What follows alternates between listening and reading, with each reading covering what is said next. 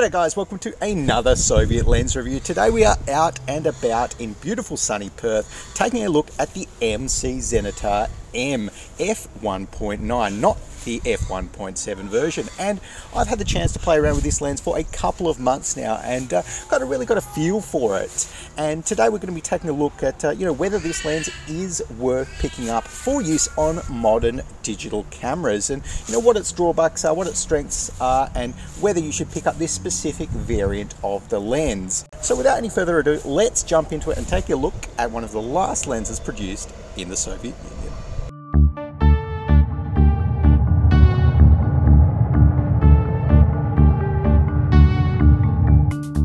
Let's start off with some basics of this lens. So the MC Zenitar-M 50mm f1.9 is a planar based optical design with 6 glass elements in 4 groups. It tips in the scales at about 235 grams and has 6 aperture blades and an M42 mount, although there was also a K-mount version made with the same optical design. This lens has a minimum focusing distance of 45 centimeters and a front filter thread that's 52 mils wide. And the lens was manufactured at KMZ, now Zenit, back from 1991 through to after the fall of the Soviet Union. My copy, as you can tell from the first 2 digits of the serial number, was made in 1994. It's worth noting that this Zenitar is not the same lens as the Zenitar-M or ME1 50mm f1.7, which has an Ultron based design. Now let's get into some tests. Starting off with the vignetting of this lens of MC Zenitar-M displays strong vignetting wide open that's almost gone by f4 and fully corrected from f5.6 onwards.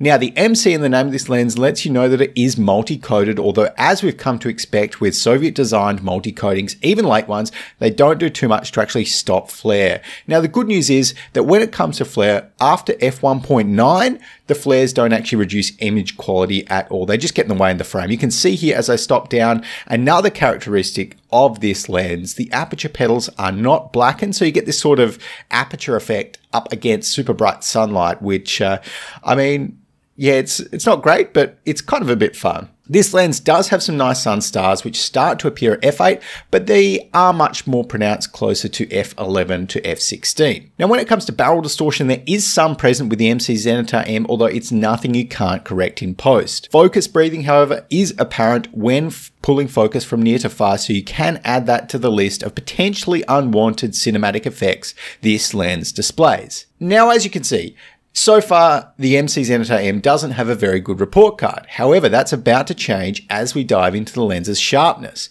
First off, at f1.9, there is plenty of center sharpness and actually quite a bit of resolution that holds all the way out to the edges of the frame. That's not common amongst Soviet lenses from very wide open. There is a lack of contrast that produces kind of like a blooming effect. Stop down to f2.8, contrast increases quite a bit there. You're getting a touch of resolution. At f4 though, things are now starting to look really, really good. There's no ghosting left over. And then f5.6 is where you end up with basically a perfect image edge to edge. This stays basically the same at f8 before starting to diffuse at f11 and below due to the effects of diffraction. Now I put these results into a sharpness test program I wrote that uses an algorithm similar to modern focus peaking to spit out a sharpness value. As you can see, it's an impressive showing here, a better result than almost any other Soviet lens I've tested. So we know that this lens is sharp. Let's take a look at some photos to see what it can do in the field. Okay guys, here we are in 0-in-1 Photo Raw, taking a look at some photos from the MC Zenitar-M, starting off with this nature scene here, and this is looking really, really nice. I love the bokeh on this one, and it kind of shows you the bokeh that you're going to get from the MC Zenitar-M. In the background, it is a little bit busy. Look, it doesn't fare too well with these challenging backgrounds, but honestly, I kind of like how it renders. It does give a real painterly effect, and some people are really going to like this. As we move to the next photo here as well, look, I love how the MC Zenitar-M renders skin tones. It does that really well. But again, in these really kind of busy backgrounds, you are going to notice just a touch of longitudinal chromatic aberration on the bokeh, which is those kind of color fringing in the out of focus areas. A little bit of soap bubbling there as well. But moving on to a shot shot at a closer focusing distance of some coffee here, and you can see the lens is rendering this really, really nicely. The kind of transition from in to out of focus area is super silky smooth, and because it's not a really challenging background with a high dynamic range of contrast and highlights and all of that, there is no real soap bubbling whatsoever. So a great example of what this lens can do. Moving on here to a little shot at Betty's Jetty, Elizabeth Quay, and if we zoom in here, you can see the kind of resolution that you're going to get out of this lens. Again, this was only on a 24 megapixel camera. All of these shots were shot on my Nikon Z6, and you can see as you zoom in here, you're getting a good deal of resolution. Nothing's too blurry. I mean, you can really pick out everything that you need to from what is a 24 megapixel image. So stop down, this was about f11, you're going to get some good resolution. Now I've kept this shot in here just to show you what not to do. This is obviously a bad shot, but this was shot at f1.9, and you can see f1.9 outside in these really challenging situations where you've got, well, a lot of light, to be honest, and you're just going to get ghosting everywhere. So f1.9 is really only an aperture that you'd use if you're shooting a single subject and want to get a lot of blur behind them. This is an example of the lens's fringing characteristics. So again, shot at f1.9 outside, we can see it really doesn't actually display that much fringing. There is ghosting, which I would say is a different thing, but fringing wise, just this tiniest bit of red fringing on the tree leaves there.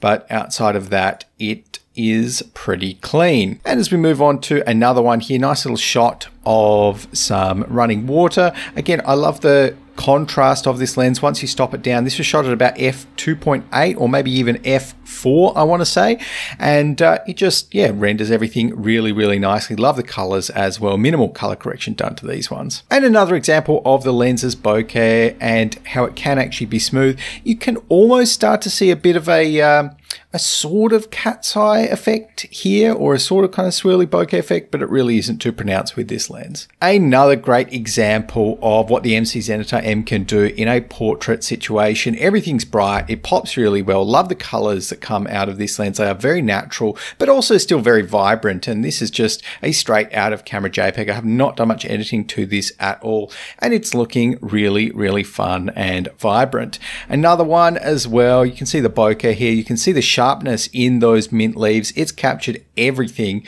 and looks really good. And of course, because it does not show too much distortion, you can use it for architectural photos like this. Now, I know my lines aren't lined up, my verticals, but look, this is a really fun shot. I enjoyed getting this one, and the MC Zenitar-M did it really, really well. You've got lots of definition in the bricks, lots of contrast, and yeah, look, lots of great color. There is nothing wrong at all with this shot. This one, a little bit of a fun one, a rose with some kind of color grading put onto it as well. Forgot that one. But yeah, look, overall, I think you can see from these photos that the MC Zenitar-M, it is a very capable lens, particularly when you stop it down. You're not going to run into any of those issues that you see at f1.9, but even at f1.9, you know, we can see it can be a really, really nice portrait lens.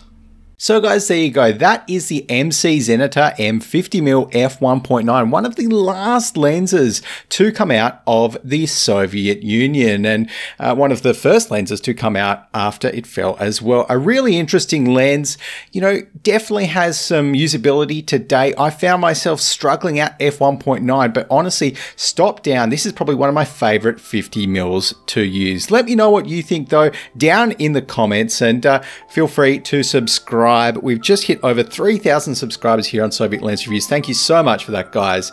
But until the next time, thanks for watching, and I'll see you then.